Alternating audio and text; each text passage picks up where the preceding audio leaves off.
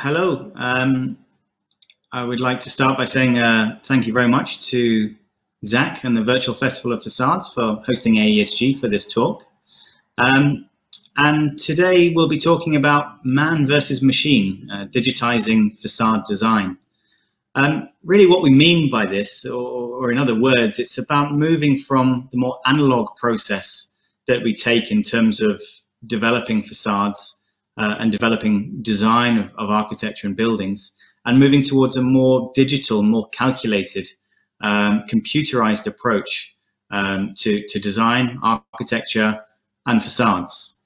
I'll be joined today by Marina Kindelan, who's an associate at AESG within our facade engineering team. And Marina is going to take on the latter part of the conversation, where she'll be talking through some examples of how we've been investing within AESG and within our facade team into utilizing digital technologies to optimize the way that we approach facade design and facade engineering. I'm going to start a little bit off topic here and jump straight into it with the automotive industry. The automotive industry is perhaps the most everyday of all machines in our daily lives, and it's quite fascinating in terms of the hugely transformational evolution which the automotive industry has taken over the past 100 years. If I go back to even before the Model T, which was obviously invented by Henry Ford in 1908, we were looking at horse-drawn cart, then steam-powered cars, followed by the combustion engine towards the end of the 1800s. And then the huge transformational evolution that took place again after the introduction of the combustion engine was by Henry Ford through automation and through mass production. What he was able to do was actually reduce the price of the car by a factor of 6, which was huge. And what it did was it allowed the masses to have access to vehicles and to transport, and it was transformational in terms of everybody's everyday lives across America and across Europe and beyond. Looking further afield now, we're again right in the middle of one of these transformational shifts and evolutionary shifts in the automotive industry with the electric vehicle, autonomous driving, with the Internet of Things, connectivity. And this is really, again, another major milestone in the automotive industry. Comparably to that, the design, construction, and engineering industry has been massively under transformational in its approach to design, to engineering, even to construction, where we've really failed to grasp and adapt huge leaps in efficiency and in production. And what this makes us realize is that if there is any industry at the moment that is, I suppose, ripe for transformation, it really is the architecture, engineering, and construction fields and construction industry. Despite the fact that construction has been around a lot longer than automotives, we are still following very, very similar processes to design and engineering. Despite the introduction of computer-aided design with BIM, we're still producing just as much information. Buildings take just as long, really, to design and develop with very similar amounts of effort. And so this is really what we're talking about today: machine-led or algorithmic-led design. This is a project that we've been working on actually for a client. It was in the pre-concept stage, where they were looking at the massing available across their site in terms of the streets, the courtyards, the clustering, the heights. And what we're really able to do is run through hundreds of iterations in a very, very short space of time. A number of iterations that are well beyond the human capacity to interpret, to calculate, to evaluate. But by using predetermined input parameters, we're able to run simulations and assess what is actually the prime or the most optimum output based on the client's appreciation of some of those input parameters. What this really allows us to do is to gain huge advancements in speed, in time, in cost, in developing designs and developing more optimal designs. That also allows for improvements in performance. It allows for things like minimization of waste through rationalization of, let's say, glazing panels, for instance. And it can also provide things like improvement in well-being by optimizing daylight distribution into the depth or towards the core of a building. These are just some of the examples of these gains in efficiency. And this is in terms of design, but the same also applies in terms of construction, in terms of materials, and beyond. And that's really why we see the possibility with generative design, with computational design as being so huge. Really, when you look at the number of iterations that you're able to run, this is the general sort of process that we follow. And this is only going to become more and more powerful over time as these algorithms are fed more data, as this becomes more and more regular use within the engineering and construction industry. But really, by taking a model and having your your sort of business use that you want, you can take a baseline and you can run through multiple parameters, multiple simulations and assessments, easily well within the thousands of different iterations of a design to output your recommended design. With that in mind, I'm going to hand over to Marina to actually give you some real world examples of doing that. Now, to give you a little bit of background on AESG, we are a specialist engineering firm. We focus on multiple specialisms within our company. And really what we see is that through a culture of collaboration within the specialisms, we can add a huge amount of value to buildings. So if I take something such as the facade engineering team that we have, our building performance and sustainability team, our acoustics team, our fire and life safety teams, by overlapping those, by knitting those together, we're actually able to produce highly efficient, highly sustainable, highly cost-effective buildings through collaboration, communication, and innovation in those. And that's really why digital innovation and digital transformation within the construction engineering sector is so important to us. We see ourselves as a specialism in these areas of needing to be at the forefront of these technologies, because this really is the future of the work that we're doing. To touch on one very important point there, I think the role of the architect in the future is much more likely to come from a programming background as opposed to coming from a design-led background.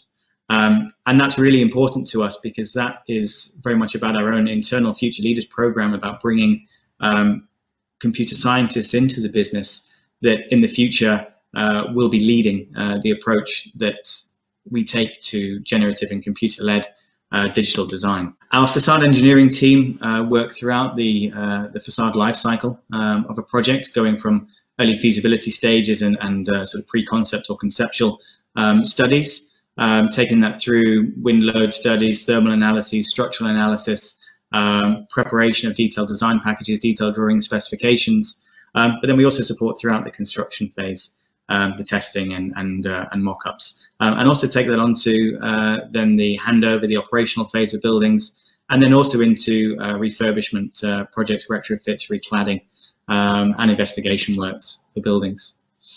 A very interesting example actually of where we've been recently using the parametric and the digital team within AESG has actually been for this project, which is Seal Tower. Seal Tower will be the largest hotel in the world. AESG were entirely responsible for the facade package and the facade design on this building. It's currently under construction in Dubai Marina, so it'll be around about 350 meters tall. And it's a double curved facade.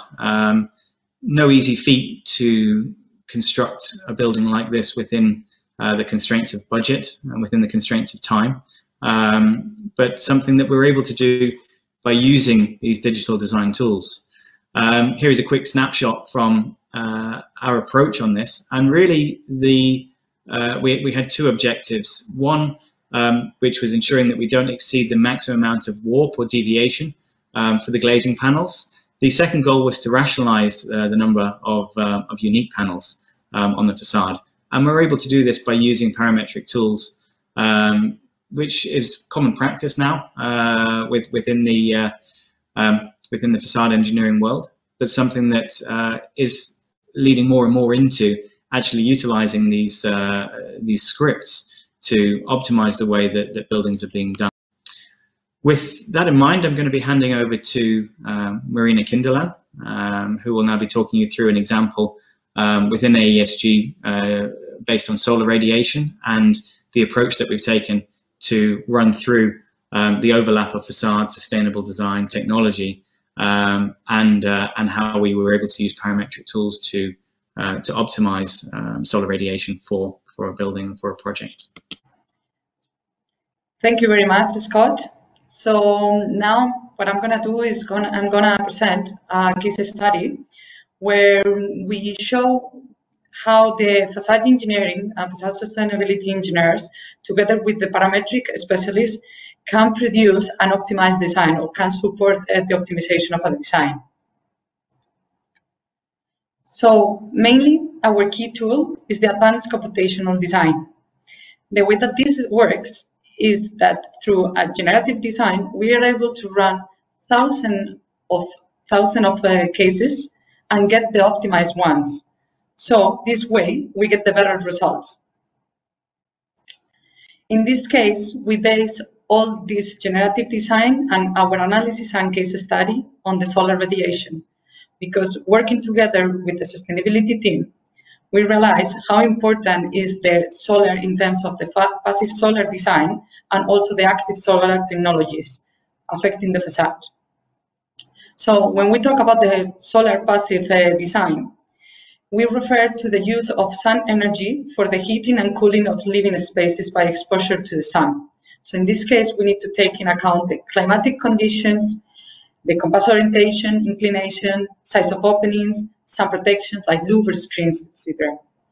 And as an active solar technology, we are talking about using electrical or mechanical devices to actually convert solar energy into another form of energy, most often heat or electricity. That can be done with thermal solar collectors or photovoltaic systems. We are going to be more focused on the photovoltaic systems as part of the facade. So as we explained before, the way that we are talking or what we are doing in this case study is how to optimize the massing or the facade in early design stages. So the way that this works is that first we try to optimize with the design team the massing, then we go to the facade, and then later on with how to use active solar, how to use the active solar radiation. So the way that this generative design works is having some fixed parameters, variable parameters, and the optimized design, the targets that we are wanting to reach. So if we are talking about the massing optimization as fixed parameters, we can consider mainly the project brief. So that comes with the maximum square meters, the plot restrictions, the climatic and local conditions, and then we will have some variable parameters. These are to be discussed with the design team, but can be orientation, inclination, steps, height of the buildings, as many variables as the plot and the project brief give us. And then the key thing is to set up the targets, to know what is the optimized design that we are looking for. It can be the energy performance, the solar radiation, shading of the building for outdoor thermal comfort. So the key thing is to set up these targets properly. So in this case study, as a baseline, it's a really simple one. What we wanted to prove is how with this optimized design, we can improve the solar radiation and reduce their solar radiation. So we have this case study that is with the fixed parameters, with the climatic and local conditions. In this case, we have based it in Abu Dhabi. The site, the plot size, the maximum square meters, in this case 50,000 square meters, the maximum height. So what we have done is extruded the plot maximum surface allowed and extruded to the height, so to achieve 50,000 square meters.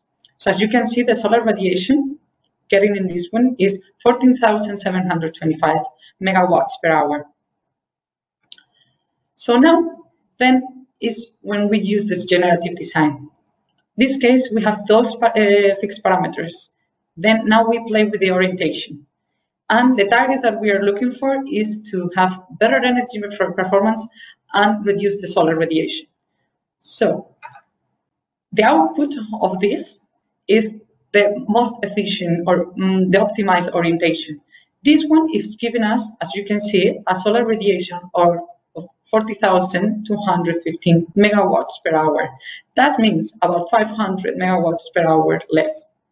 And this is just changing the orientation. What about if now, as the variable parameters, we include the heights and the number of buildings? And then again, the targets are still the same, energy performance and solar radiation. What is happening? So what you can see is now we are talking about that the solar radiation is 2,988 megawatts per hour. So it's almost around 2,000 megawatts per hour less. So this is just a base study, like a case study, how to improve the massing, like how to do a massing optimization. What about if to this massing now we do an optimized facade? So in this case, we will go to the same one. We will have the fixed parameter, then we will have the variable parameters and the optimized design. In this case, in the fixed parameters, we will have the building massing. The orientation is already a fixed parameter because we have decided in the previous steps. And also the climatic and local conditions still the same. Now the variable parameters can be the window wall ratio, the height and width of the openings, shading elements, reveals, light cells, louvers, and again, the optimized design. These are the targets that we need to put together, like we need to decide it. Is it because we want to improve the daylight, avoid glare, improve the energy performance? So all of this goes on the generative design again. So having the shading elements in this case as a variable parameter for all the facades, actually what it gives us is that in the most exposed facades, if we protect those exposed facades with the shading elements, we get a solar radiation reduction up to the 10,975 megawatts per hour. So that means there is a difference between the original design, the base case, the baseline of 4,000 megawatts per hour. So here is kind of like the summary of this quick exercise to explain how this process works. From the baseline, applying the optimized orientation, optimized massing, and optimized facade, we are able to reduce at 23% in the solar radiation. So this methodology, this system we have applied to different scales. We have done in a master plan scale, so using the sun path orientation, sunlight hours, solar radiation, accumulative radiation, and wind rows, to being able to have an optimized configuration of the master plan. Being more specific on the facade, we have done this optimization of the facade on a case. As you can see on the left side, that was like the architectural intent. As a fixed parameter, it was the geometry of the window. They want this like two-height curtain wall with these opaque panels with some reveals. So the variables in this project discussed with the design team, it was the spacing between the windows, the depth of the reveals, and then the light cells. So what it does, this computer program, is mainly for each orientation, in this case, southeast, southwest, northeast, and northwest. Run the different window spacing, select the most adequate one related on the daylight and the glare. Then apply the different options for the reveals, select the most appropriate one, and then introduce the light cell. So as you can see on the radiation metric, you can see how this is improving. On another application, in a master via, also part of the facade, we study and we managed to get a parametric design that responds to the internal use and the solar radiation incidation in each of the facades. So the same master via in this case is a project in Karachi, Pakistan. There is a residential tower with this master via in the 4 of the orientations of the tower. So each of the orientations, the density of it responds to the solar radiation in each of the facades and also the use behind it. So with the input of those parameters plus the input of the constraints of having a precast master via, we managed to get these different options and the most optimal densities for each of the orientations. Another application, it was in a canopy. This is almost, I would say, as a master plan scale, when this is office and commercial area street, where like they wanted to, we have highlighted the radiation during the peak times in the summer. It was really high, so we wanted to reduce this to introduce in a canopy, but it's a canopy that also kind of respond to the orientation of the buildings, the facade, and also trying to avoid problems with the daylight on the offices below that canopy. So what it has been designed is that taking into account all the variables and having as a fixed parameters the climate condition and the daylight requirements, mainly we play with the perforation of this canopy to achieve the better performance. As you can see here, we managed to a percentage difference of the 46% in terms of the average radiation per square meter. This is not just applicable in terms of the massing or just the facade design. We also use it in terms of the renewable energy in the building. So for solar radiation, as I was saying, this exercise, we are focusing mainly on the solar radiation. It's not just how to protect the building from solar radiation, it's also how to take energy from it. So there's two methods to have the renewable energy on the building from the solar radiation. It's the solar thermal and the photovoltaic. If we focus on the photovoltaic, the PV and the VIPV applicability in the building, there is like a lot of options. There is like the cladding as part of louvers, balconies, roof facades, roof canopies. So mainly the key thing is like to be able to design for those elements to be part of the design, not to be something added later on. This happened in one of our projects, and we through our methodology, again, same, is the optimizing and early design stages. So we have the fixed parameters, the variable parameters, and optimized. So in this case, for example, the fixed parameters will be the massing and location, then and the climate and local conditions. Then the variable parameters are the angle, orientation, and quantity of those panels. And the optimized design, the targets, in this case, is the solar radiation and the energy that it can be achieved from these panels. So this is a project that I was mentioning. We were during the really early stages where we have realized that, of course, in the south facing of the building, solar radiation, it was quite high. So part of the discussion with the design team, it was how to protect that facade from the solar radiation. So the design team came with this canopy that you can see on the right side and how to protect it. And then part of the conversation, it got to a point that what about if that canopy also has PVs? So at the same time it's protecting the building, is also generating energy.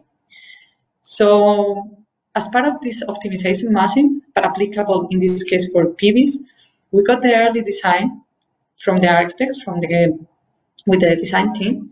And then we realized, as you can see on the left image, that it was so much radiation on the top part, but the lower part, it was overshading. So actually the PV panels would not achieve any energy performance from it. So we start to run options, massaging this massing. And again, to manage to get the optimal size and shape of it without needing to cover that much. So as you can see on the right side, the size of this canopy has reduced just to the area that needs to be covered from this radiation, and also can absorb as much as possible and is more efficient. I think in this slide it's more clear about the efficiency. So as you can see, if you compare from the baseline to the iteration 2, we managed to get a percentage increase of the radiation up to of the radiation per panel to up to 28%. And the area of the canopy, it has reduced up to almost a 33%. So with less area, we achieve more energy. So this is mainly, as you can see, is clear on the diagram here, is that with the right orientation, right shape of the canopy, right distance and orientation of the PV panels, we maximize the performance of those panels. So it was important to analyze the different angles for the different locations of the canopy, because this canopy was curved. Also the distance between the PV panels to avoid any overshape. And at the end, this is, after like some coordination, it was the optimized design. Thank you, Marina. We're just going to finish now on this slide, which really just gives you a bit of an indication of the impact of utilizing a more optimized design. So the National Renewable Energy Laboratory have shown how actually we can cut conventional buildings by half, and then by integrating renewable and efficient technologies, we're actually able to cut that by half still. And so the story that we've talked you through today, the example that we've spoken through, is a prime example of what we need to be doing now going forwards across the board. In the move and the shift towards net zero buildings, more climate resilient buildings in the wake of climate change, we need to be very conscious of the need and the drivers to produce these more efficient buildings. And I hope what you have seen today is just how helpful and essential digital design tools and automation against part of the design that we do is to to ensuring that we are able to meet the goals that we need in terms of building energy performance and efficiency. Thank you very much. Should you have any questions, please feel free to reach out to us at AESG, and we'll be more than happy to help. Thank you.